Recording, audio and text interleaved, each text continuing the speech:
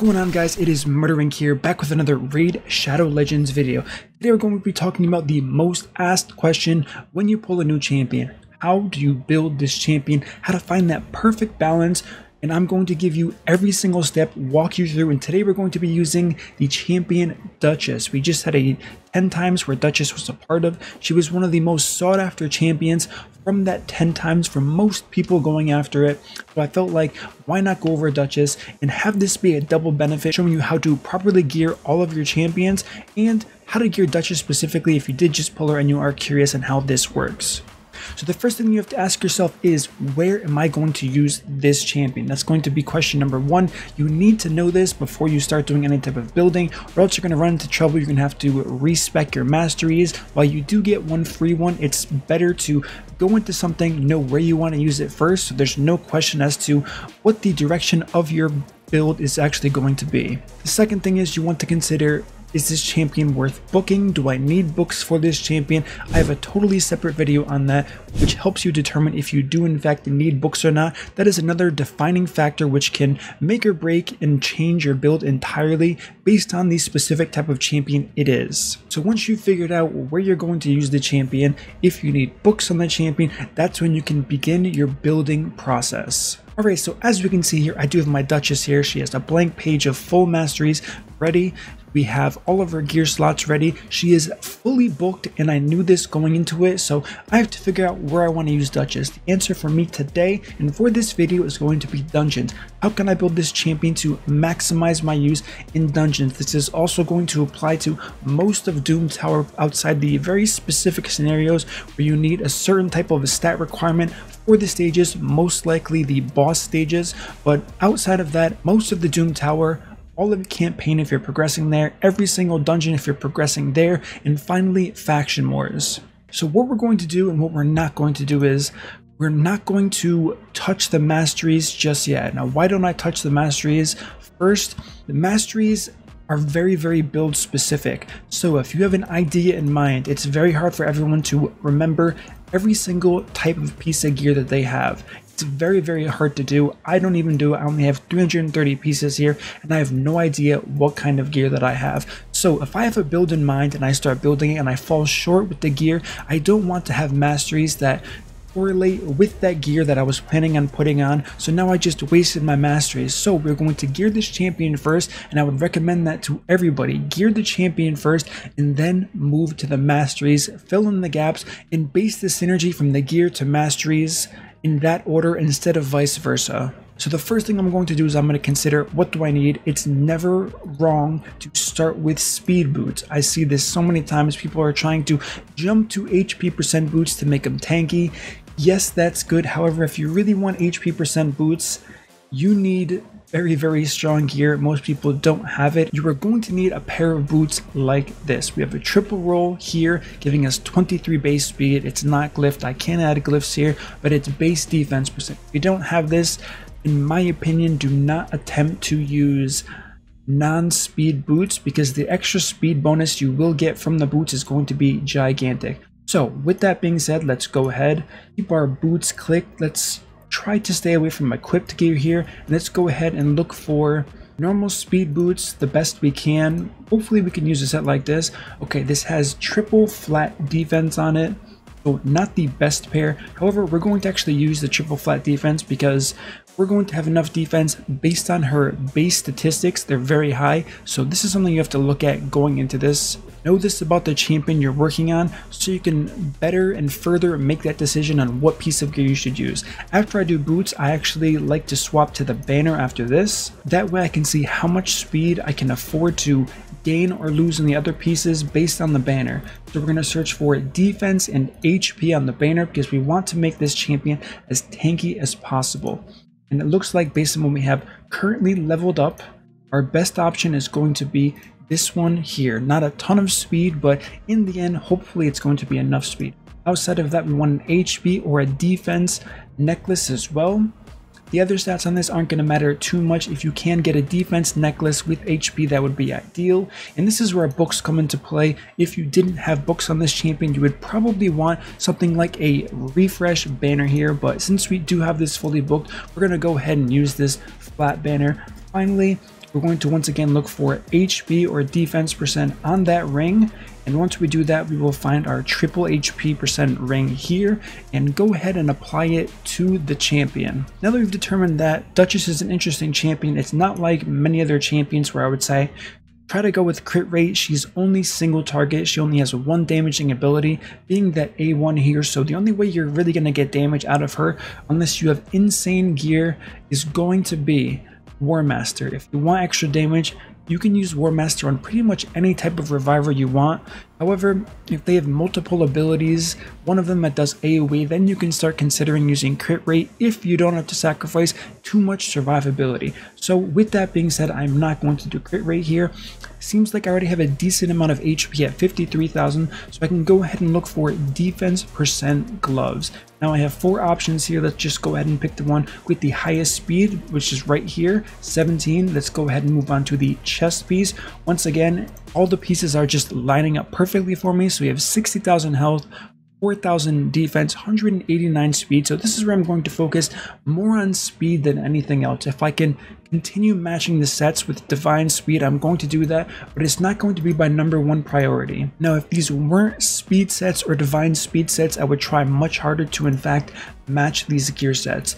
The reason why I want to stress that is because speed is much easier to get in a substat than it is to kind of overcome the benefit you would get from a life set, the benefit you would get from immortal set, defense set, anything you can think of. That's a much harder gap to overcome than it is when just using a speed set.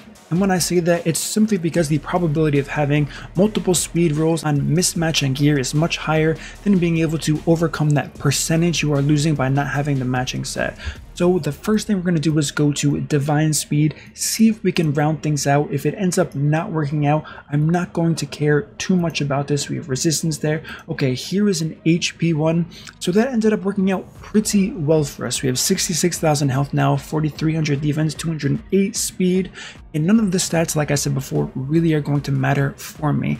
Outside of this, this champion's rather healthy, so what I could do and what I would prefer is to get around 20 to 25 more speed. I can do this with a speed set and I would need practically no speed on it, so I have to consider that in the back of my head.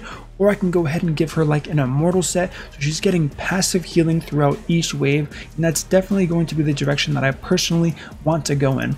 So for this, we're just going to simply pick, this is the only weapon I have available, so I'm going to pick it. And then this is the only helmet, so I'm going to pick this as well.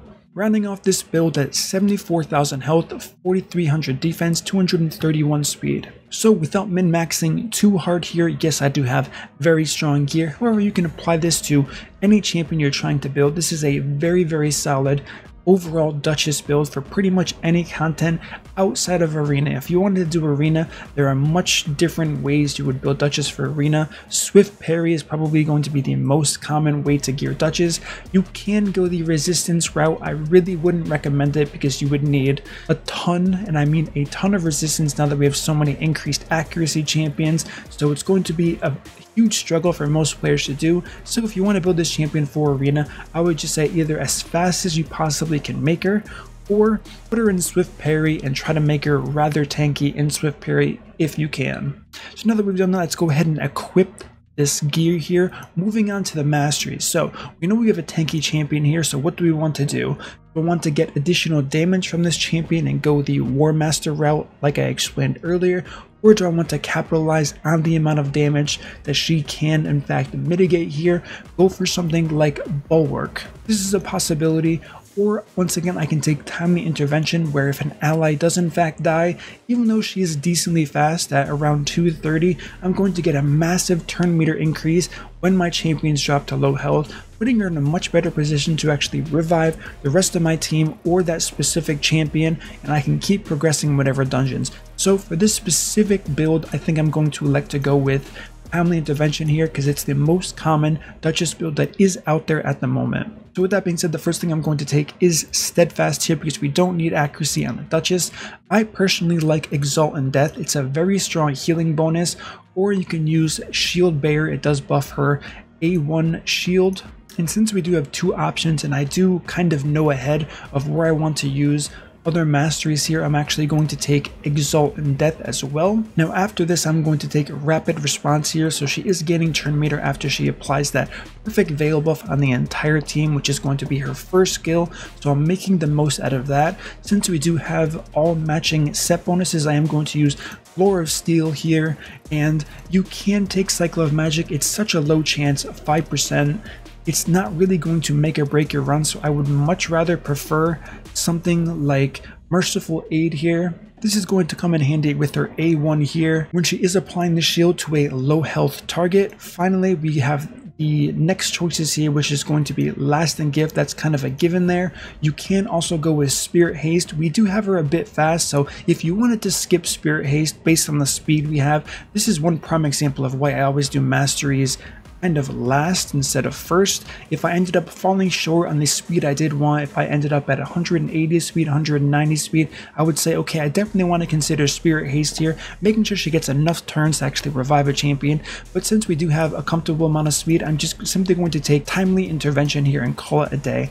Next, I can either go for Offense Tree or Defense. Offense isn't going to make sense at the moment because we're not taking War Master and there's nothing there that I can really get benefit from, so I'm going to go ahead and take Tough Skin on the defense tree first here. And then these talents are kind of straightforward as far as what's the best here. I would never plan on getting CC'd. I think that's a rather strange way to look at masteries. If you're going to use a team to counter CC waves, this would be the smart thing to do. However, I would not use this as a failsafe to something that should already have a very low chance of happening if you do have this team properly geared. So outside of that, the great choice that I would always recommend is in fact Blast Proof. After Blast Proof, I would definitely go Resurgent here, so she has a chance to, if she is debuffed with any kind of debuff, she's going to have that chance for moving it, which is good for dungeons like Dragon. If she is poisoned, once the dragon gets a turn, that debuff can actually be knocked off based on the amount of damage that is in fact done to this champion, which is why I like Resurgent. Shadow Heal is more of an arena thing. You could use it if you're using Duchess and Spider. If you're also using Duchess and Spider, let me know what kind of team you're using, because I don't think I've ever heard of that. So I would probably skip Shadow Heal for now. It can definitely be good against certain waves, but I think it's too niche to take on this champion for the type of build we're doing here today. Delay Death is always going to be good. This will stack per round here, so I do like that a lot if you have the same enemy in the waves going forward. Outside of that, I really like Retribution here. And if you want that increase to turn meter on getting hit, you can take Cycle. Like I said, our speed is high enough where I don't think we need Cycle. So if you have a Glass Cannon, or if you want to be able to bring a Glass Cannon into this team, wherever you want to use Duchess, you can take Selfless Defender. It is very strong. While it does only count for the first hit on a single ally, I think 20%, I mean, you can imagine 20% of a hit is in fact enough to save someone. Or you can go the safe way. Once again, I wouldn't recommend taking something like this, because you should never go into something saying, okay, I'm probably going to get stunned, slept, fear, true fear, or frozen on one of my allies. But if you are in a situation where this is going to be common on the team where you're putting Duchess, then definitely take the turns. However, I'm going to elect to use Selfless Defender. And one thing you're going to notice here already is I didn't fill out all of my talents. This is where you can go back and really look at everything and say, is this going to be worth it for me? Increases the healing and value of a shield buff. The target has 40% HP or less. I'll definitely take Healing Savior, and I do believe I misread this before. Okay, so Merciful Aid, when I was reading it before, I probably assumed this was Healing Savior, so this is just going to be vice versa of what I actually meant. One is going to increase the healing if the champions are debuffed. Once again, you would plan to never have them, but that's a pretty good failsafe to have, since it is an extra talent point, and there's nothing better that I can think of in that row that would make sense. Yes, you could gain additional resistance per buff, but honestly, resistance is RNG as it is, with that 3% chance of debuffs always landing, so I would not recommend Solidarity. Alright, so this is going to finalize my Dungeon Faction War Doom Tower build for a Duchess, showing you once again her final stats here. We have 75,500 HP, which is very high, 4,400 defense, It's not crazy high, but I think it's in a very healthy spot.